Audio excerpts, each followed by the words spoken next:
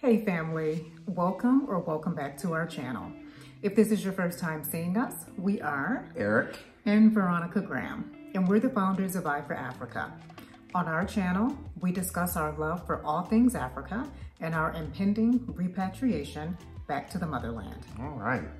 Today we're going to talk about how we were able to take some of the stress out of planning our vacation to the motherland. Yes, a lot of it. Yes. I got to be honest with you.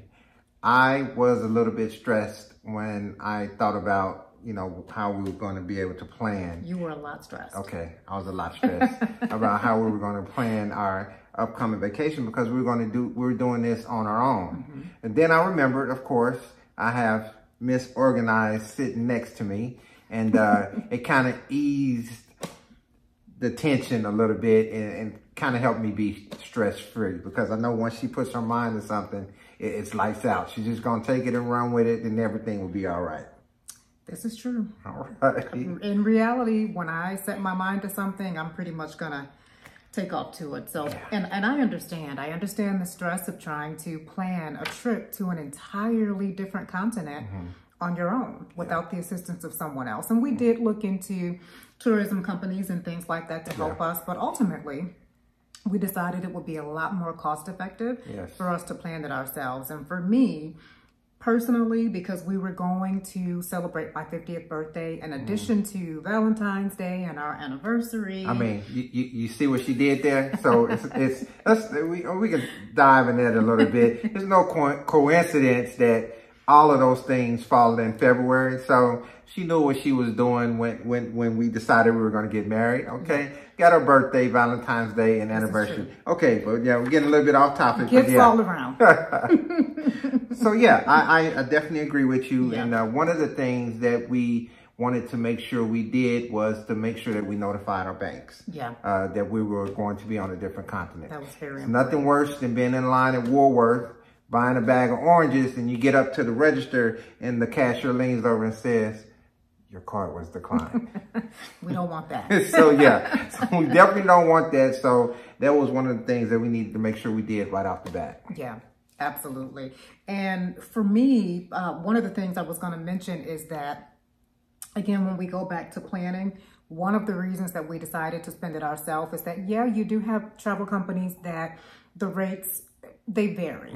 But for me, because we were celebrating so many different momentous milestones, I prefer to save the money that we would have been having to spend for someone else to plan it for us for excursions. Yeah. And honestly, I feel like that worked out perfect because we did so much. Yeah, we did a lot while we were in South Africa. Yeah. And had we taken that extra money and paid it to someone else, we may not have been able to do as much as we did, because the costs, when you compare them, it can be quite a big difference. Yeah, seriously, yeah. So for me, one of the first things that I wanted to do, it was really important for us to have some place to stay.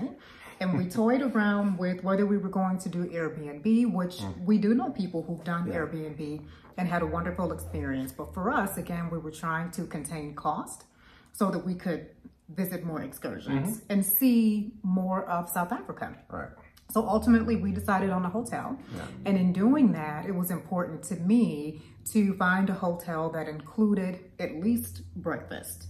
We ended up lucking out and staying at a hotel that offered not only breakfast, but also dinner every single night. And we're both vegan, and they offered amazing vegan options. So it worked out perfectly. If you all have watched our videos before, you'll know that we stayed at the Santon Hotel. Yes. And it was incredible. I can't even describe. Yeah. So yeah, I agree. Definitely, you did your due diligence on that one and finding a great hotel. I mean, and the way that I found it too.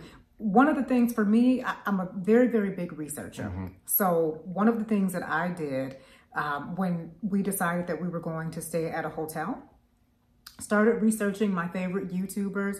One of the things that you might notice is a recurring theme is whenever someone travels, one of the first things they tend to do is a hotel tour. They'll do a room tour. As soon as they get there, they'll do a tour. So I went to visit some of my, YouTubers that I actually absolutely love, who either live in South Africa or they had recently traveled there. And I would look at their hotel tours or their room tours, see where they stayed. I would jot down the names if it looked like someplace that was interesting or someplace that we would enjoy staying. And I would write the information down, then I'd go research it. So I probably had about maybe 4 or 5 different hotels that I looked into. I did the research, went onto their websites. It's really, really easy to do your research or due diligence in South Africa because it's the infrastructure, everything is just, it's really pretty comparable to the States, I would think, would you? Yep. Yeah, so it's easy to do that research. So I did that, narrowed it down to a couple. When I got down to the final 2, showed those to my husband, and it was overwhelming that we decided to stay at Santon Hotel. And one of the reasons was not only was it beautiful, but it also offered packages that included breakfast and dinner. And even in doing that, I instantly go to the menu because I want to make sure, just because they offer breakfast and dinner, if they don't offer options that we can enjoy, then that's just a waste of money. So it was really refreshing to see that they had vegan options as well. And the food was fantastic. Yep. So you definitely get a check on that one. Hotel accommodations were great. I had no complaints. Yeah. At all. It was amazing. Service was great. Food was great. Staff was incredible. Yeah. So they answered any questions we had, and they were really helpful with helping us get Ubers. You know, we'll get to that a little bit onto the video, but yeah, super helpful staff. So like I said, great. Got a good check mark on that one. Yeah. So for me, moving on to the next thing, we wanted to make sure that we had a great restaurant experience. And so since that's kind of in my field, you always tell me, hey, how do you always find such great restaurants? And so he finds them just like that. There's certain keywords that you have to put in when you're searching, whether it's, something for date night, something for anniversary, restaurants that have a good ambiance. You put those keywords into your searches, and then certain restaurants will pop up. So one of the ones that we found was Marble Restaurant. Oh, it was amazing. Yeah, it was. We went there on for your birthday. Yep, for our birthday. We went there for our birthday. Now, what I will say is you want to make sure that if you can, book a reservation ahead of time, because a lot of times popular restaurants fill up and you may not be able to get in. So Marble was packed. Yeah, it was packed. But I made sure that before we left to come to Joburg that I already secured a reservation for us. And the restaurant didn't disappoint. It was great. The ambiance was great. The people were great. Now, I will say I put on the reservations that we wanted to be at the chef's table. So we were thinking that, we were going to have a table that was, I guess, close to the chef.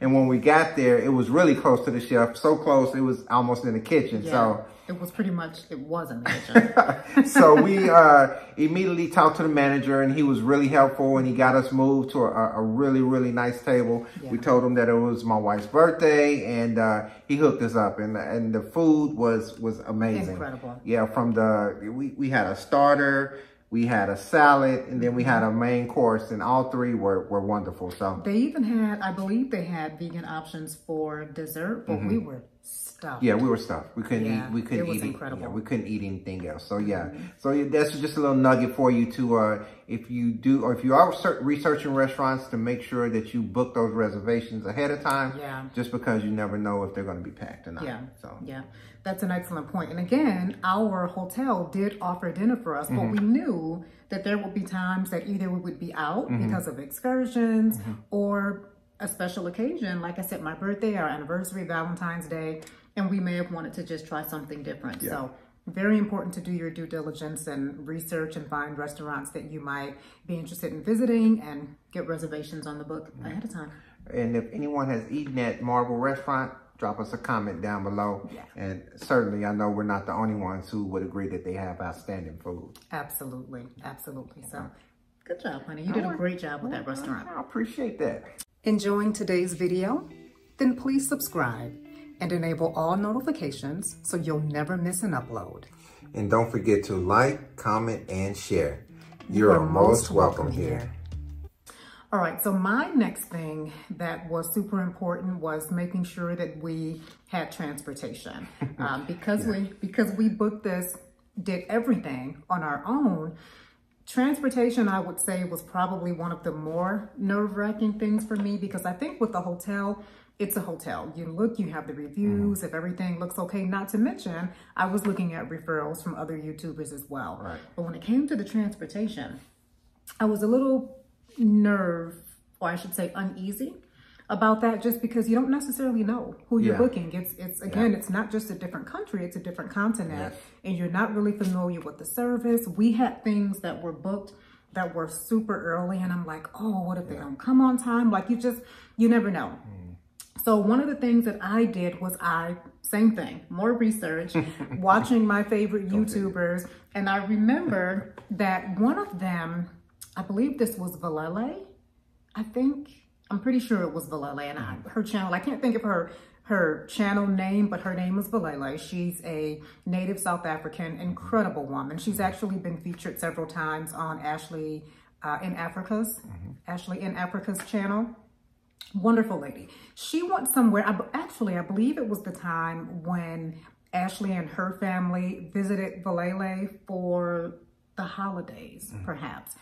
And they happened to be, there was like a transportation, like a van that she had. Oh yeah, I remember you saying that. Well, not only that, we literally were watching the video, we paused it and took my iPad and enlarged it so that we could see the name of the transportation company.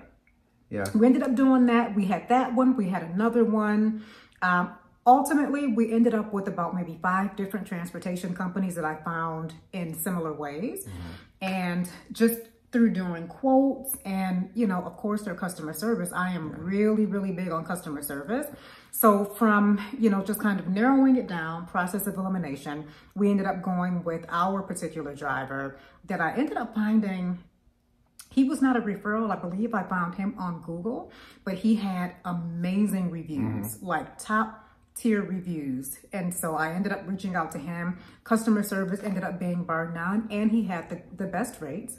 And on top of that, he was willing to allow us to place a deposit initially. So some transportation companies, they'll want you to pay the whole thing up front.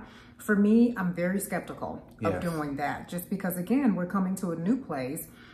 I don't really know the person that I am looking to hire. On the other end? And so for me, paying all of that money up front was just not something that I was particularly comfortable doing. So the person that we hired, he was very, very happy to allow us to pay a deposit up front. And then we ended up paying the remainder of the balance once we got there, which I was perfectly okay with. Yeah, he was great. He was amazing. Given with Mascop. Given with Mascop, We'll put his information down below. And not only was Given, he was always on time. He was early. He was early he was amazing. Yeah, we weren't late to anything. And he, as he was driving us to the different places that we were going, he had some history knowledge on different things. So yeah, because he was a native South African as well. Yeah, so it was great. Given was amazing. So well, a good notch in your belt on that. You know what? Something else that I wanted to mention that I forgot about. Be leery. This is something that you might not be familiar with if you decide to book a trip on your own like this. When doing the transportation, one of the things that we learned is that lots of times your drivers will put notes in your agreement that you're signing with them, or when they're giving you pricing. They'll put information in there for, like, say, a tour guide. So say, for example, what we did is we let our tour guide or our transportation company know all of the different places that we were interested in going. And he would give us rates for that. And then there would also be a side note for an additional rate in the event you wanted a tour guide.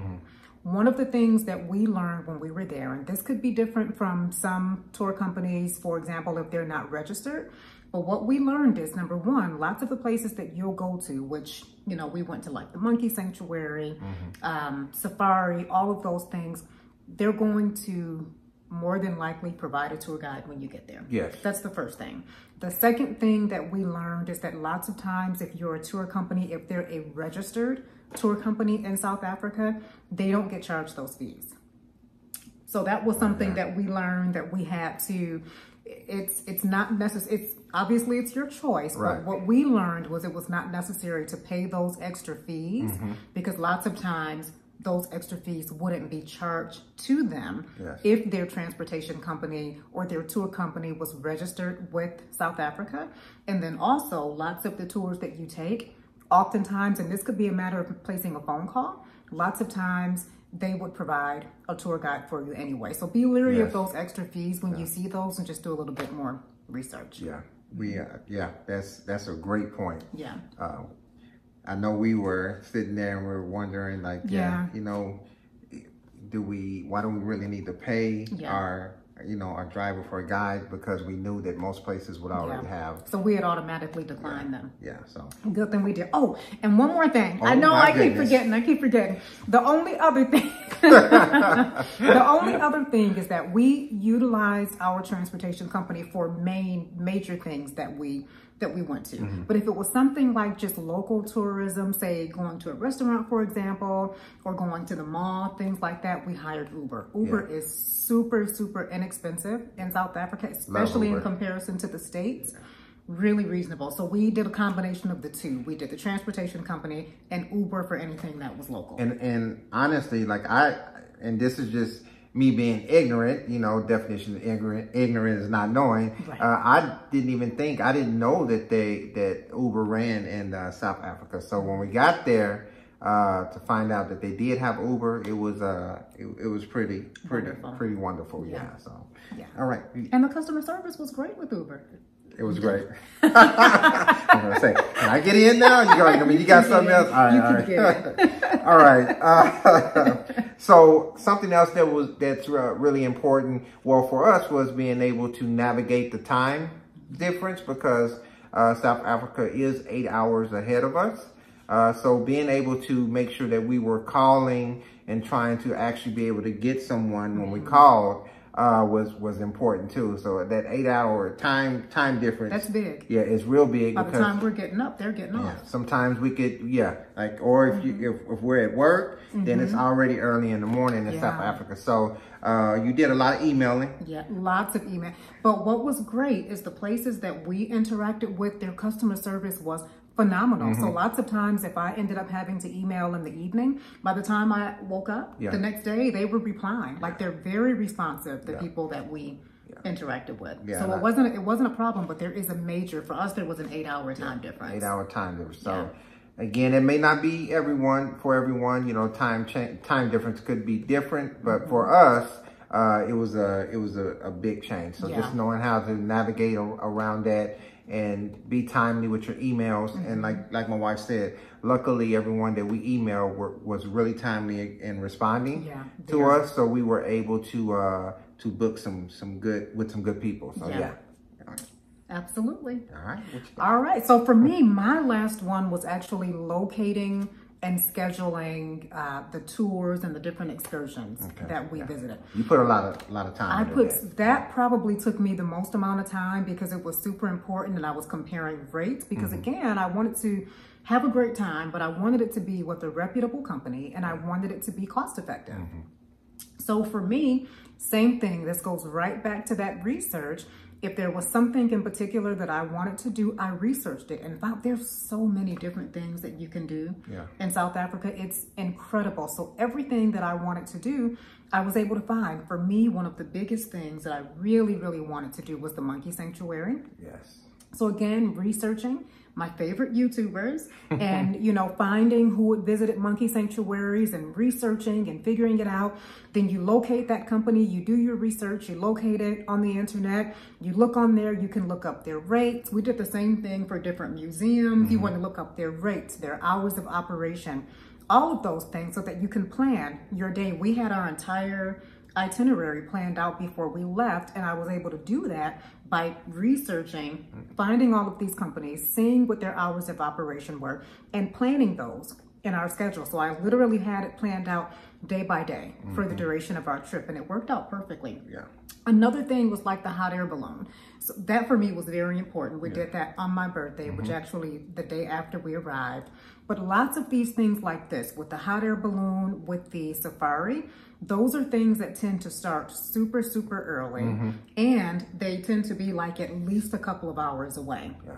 So in instances like that, what I did was research, because it was so important, and those two things were probably the priciest of the excursions that we took.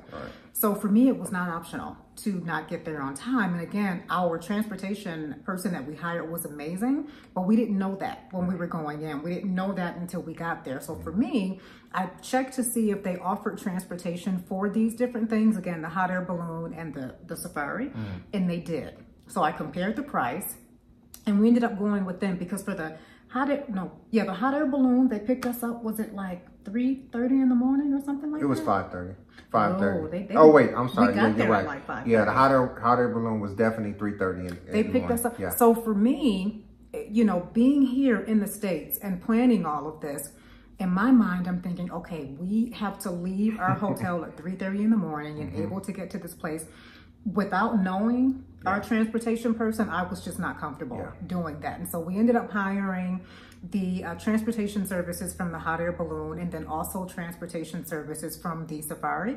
They both ended up being amazing. They were timely, but then I also felt like that gave us peace of mind, because if they didn't get there early, it's like, well, this is your fault. It's not our fault. So I felt that was peace of mind because we were protected. Because one of the things they kept saying was, you miss your window, you get no refund. They stressed that. And so for me, I didn't want to take a chance with our personal transportation, not knowing, you know, not being familiar with who we were hiring, and then ended up being late and forfeiting our money and not being able to go on our tour. So that worked out perfectly. So that's definitely something you can do as well. When you're going far out, if it's something that's super far, super early start time, see if they offer transportation so that you can protect yourself that way as well. And that worked out for us. All right.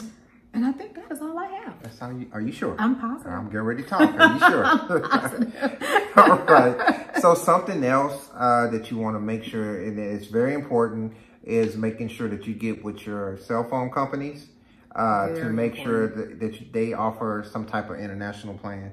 So you're not stuck with hundreds and hundreds of dollars when you return, if you're coming back to the States.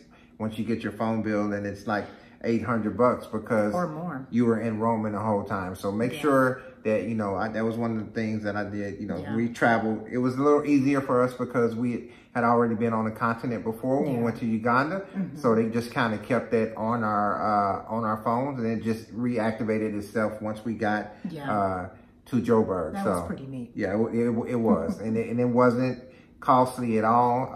We talked a lot with our kids and family. So yeah, just please make sure that you get that international plan on your phone before you go over to Johannesburg. I would say that's probably as important, if not more important, than your bank. Yeah. Because lots of times your bank, you know, if something happens and it gets declined, you can call them and but having that international phone plan, that's something I don't think a lot of people think about, and it's very, very important. So yeah, great job. Yeah, I know.